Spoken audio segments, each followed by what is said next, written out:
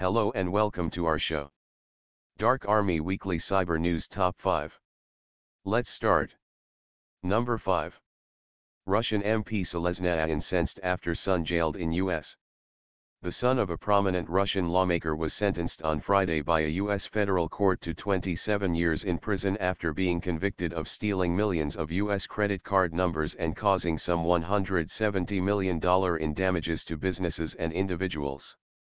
This sentence is so far the longest sentence ever imposed in the United States for a hacking-related case. Tensions between Russia and the U.S. have increased after America jailed a politician's son for 27 years for cyber hacking. Roman Valerievich Seleznyaya, 32, the son of a Russian parliament member of the Nationalist Liberal Democratic Party, LDPR, Valery Seleznyaya was arrested in 2014 while attempting to board a flight in the Maldives and then extradited to the United States. The lists of millions of stolen credit card numbers were then sold on various online carding websites and the dark web. Number 4. Vigilante botnet infects IoT devices before black hats can hijack them. Mirai, the botnet that threatened the internet as we knew it last year with record-setting denial-of-service attacks, is facing an existential threat of its own. A competing botnet known as Hajime has infected at least 10,000 home routers, network-connected cameras and other so-called Internet of Things devices. Hajime uses a decentralized peer-to-peer network to issue commands and updates to infected devices. Number 3. MasterCard has launched credit cards with built-in fingerprint scanner. MasterCard has unveiled its brand new payment card that has a built-in biometric fingerprint scanner, allowing customers to authorize payments with their fingerprint without requiring a PIN code or a signature. The company is already testing the new biometric payment cards combined with the onboard chips in South Africa and says it hopes to roll out the new cards to the rest of the world by the end of 2017. The company has confirmed that even if the card is configured to expect the fingerprint for authenticating a purchase, but it does still have a PIN as a fallback in case for some reason EMV readers fail to read fingerprint or you have yourself handed it to your child for shopping. You can save up to 2 fingerprints, but both would have to be yours. You cannot authorize someone else, even from your family, to use your card with their fingers. Number 2. Hackers steal payment card data from over 1,150 intercontinental hotels. Intercontinental Hotels Group is notifying its customers that credit card numbers and other sensitive information may have been stolen after it found malware on payment card systems at 1,174 franchise hotels in the United States.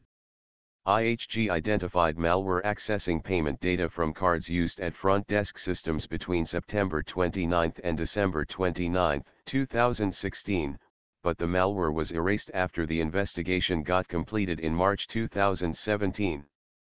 The total number of affected customers is not revealed by the company, although customers can use a lookup tool IHG has posted on its website to search for hotels by city and state. IHG has already notified law enforcement of the recent data breach.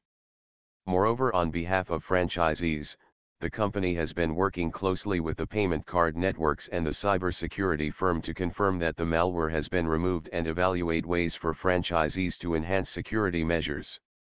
Number 1. Leaked NSA hacking tools being used to hack thousands of vulnerable Windows PCs.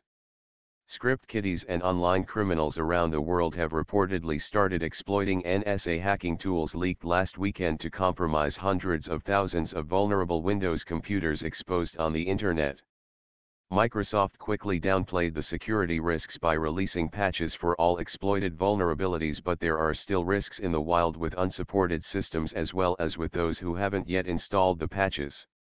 Multiple security researchers have performed mass internet scans over the past few days and found tens of thousands of Windows computers worldwide infected with DoublePulsar, a suspected NSA spying implant, as a result of a free tool released on GitHub for anyone to use. DoublePulsar is a backdoor used to inject and run malicious code on already infected systems, and is installed using the Eternal Blue exploit that targets SMB file sharing services on Microsoft's Windows XP to Server 2008 R2. Therefore, to compromise a machine, it must be running a vulnerable version of Windows OS with an SMB service exposed to the attacker. Both DoublePulsar and Eternal Blue are suspected as equation group tools and are now available for any script kiddie to download and use against vulnerable computers.